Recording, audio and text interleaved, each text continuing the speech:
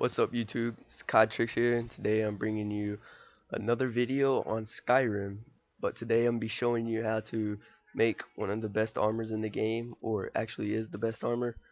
It's called Dragon Armor. Your requirements are level 100 smithing, and that's it. Other than you need some dragon scales or dragon bones if you want to make heavy armor or light armor, and some iron ingot. What you want to do is you want to come to any smithing place like Skyforge, because it's in Whiterun, it's easy to get to, or you can go to Riverwood, whichever one works. But yeah, here I'm making it, show you the armor. It looks beast, I'm not gonna lie. But hey, I just want to give a quick rating on this game. If you don't have this game, prefer you go out and buy it as soon as possible, because this by far is one of the best Bethesda games. And it just blows Fallout 3 out of the water. And yeah, so what I'm doing right here is I'm buying some leather to finish making my dragon.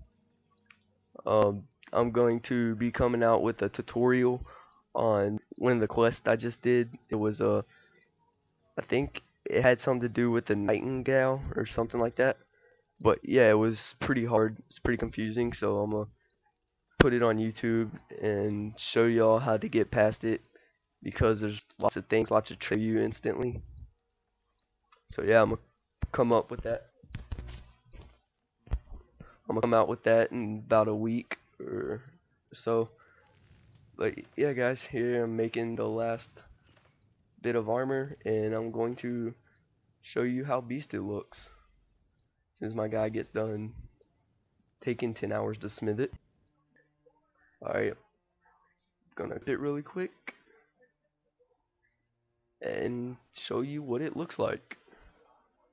Oh, there it is. It's sexy. Like, don't forget, guys, comment, rate, subscribe, and I'll be coming out with more videos. Alright, peace. Later.